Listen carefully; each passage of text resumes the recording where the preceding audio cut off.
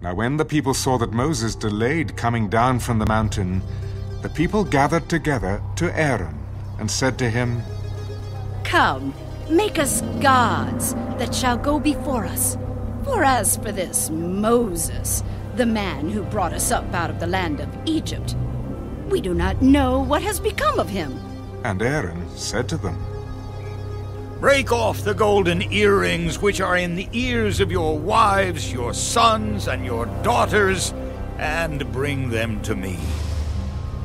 So all the people broke off the golden earrings which were in their ears and brought them to Aaron.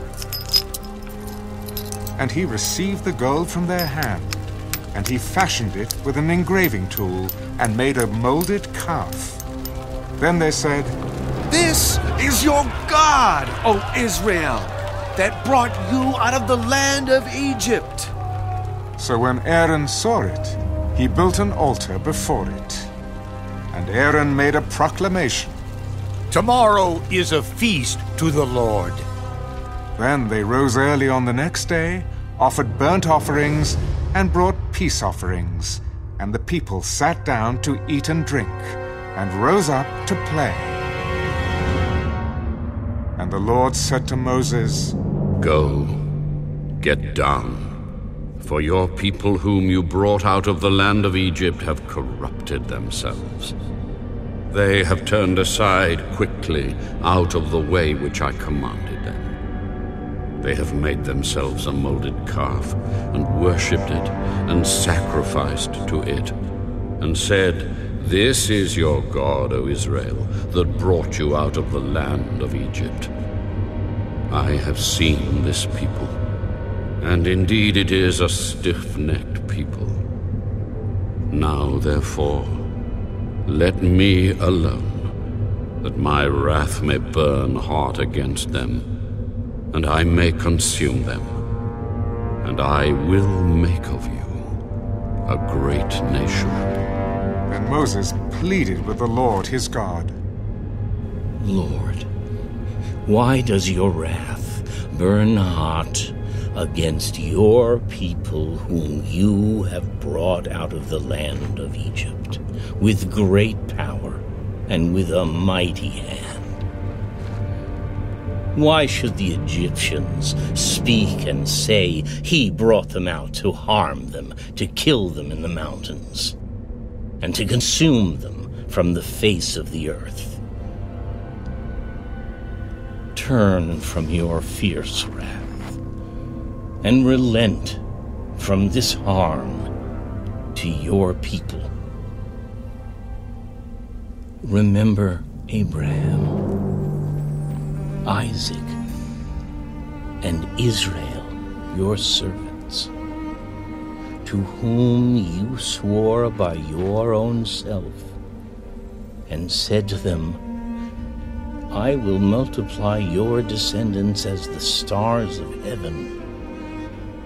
And all this land that I have spoken of, I give to your descendants, and they shall inherit it forever." So the Lord relented from the harm which he said he would do to his people. And Moses turned and went down from the mountain, and the 2 tablets of the testimony were in his hand.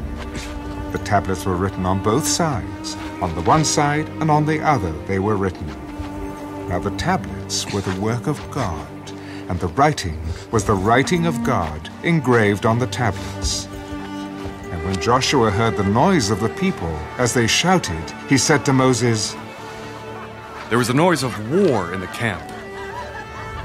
It is not the noise of the shout of victory, nor the noise of the cry of defeat, but the sound of singing I hear. So it was, as soon as he came near the camp, that he saw the calf and the dancing. So Moses' anger became hot, and he cast the tablets out of his hands and broke them at the foot of the mountain. Then he took the calf which they had made burned it in the fire, and ground it to powder.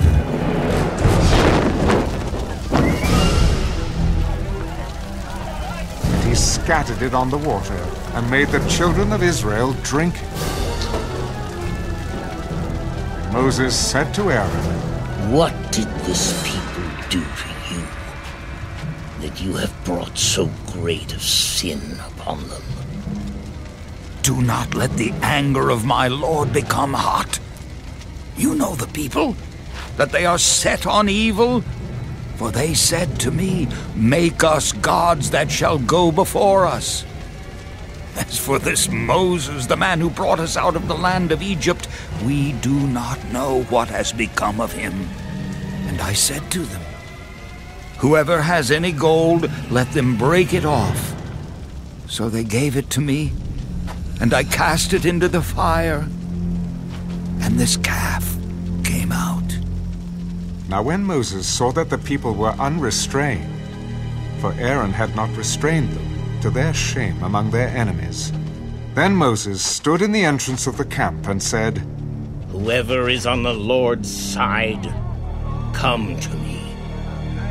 And all the sons of Levi gathered themselves together to him. And he said to them, "Thus says the Lord God of Israel, let every man put his sword on his side and go in and out from entrance to entrance throughout the camp. And let every man kill his brother, every man his companion, and every man his neighbor." So the sons of Levi did according to the word of Moses. And about 3,000 men of the people fell that day.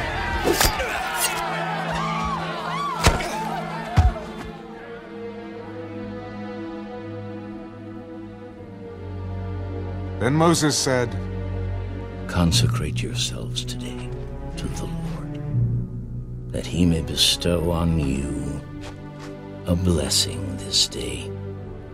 For every man has opposed his son and his brother."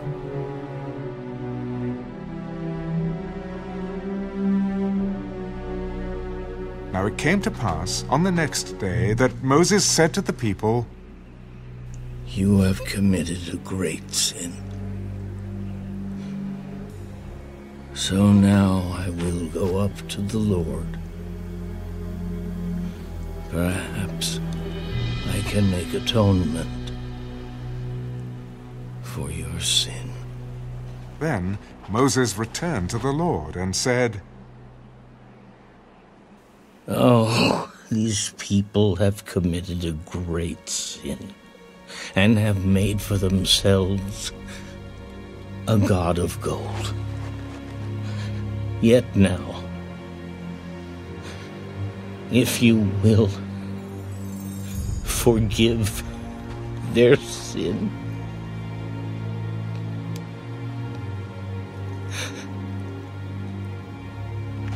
but if not, I pray, blot me out of your book, which you have written." Whoever has sinned against me, I will blot him out of my book. Now therefore, go, lead the people to the place of which I have spoken to you. Behold, my angel shall go before you. Nevertheless, in the day when I visit for punishment, I will visit punishment upon them for their sin. So the Lord plagued the people because of what they did with the calf which Aaron made.